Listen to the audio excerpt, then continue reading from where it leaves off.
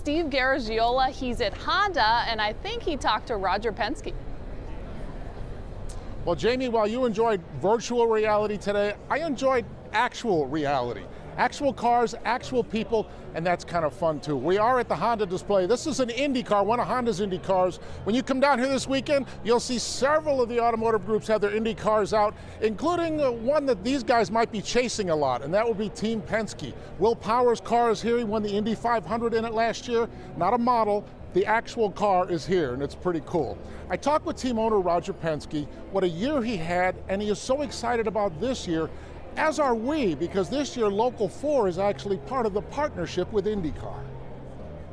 Roger Penske has created half a century of success in auto racing, but last year Team Penske raised the bar, the centerpiece being his 17th Indy 500 championship. 32 wins, 35 poles. We led over 5,000 laps, and to win the Indy 500 for our 17th time, and then to have Joey Logano beat Martin Truex for the NASCAR championship. It's our second one in history of the company. This year, IndyCar begins a new partnership with NBC Sports, which, as part of the series, means the Indy 500 and both days of the Detroit Grand Prix come to Local 4.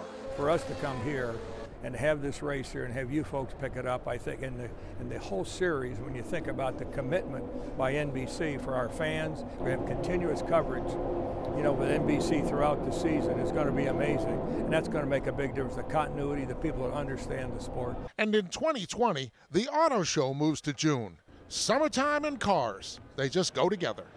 Then we can move to the middle of the year into June, where we can have some outside events. Hopefully Belle Isle can be part of that from the standpoint of the Grand Prix, and I think it's a perfect venue.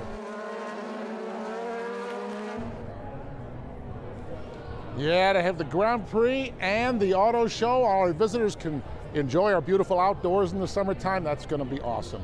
Looking ahead to 6 o'clock, the cars are great, but the cars are not the only stars. I'm going to take you downstairs. We found some really cool stuff. That's ahead at 6. Jason.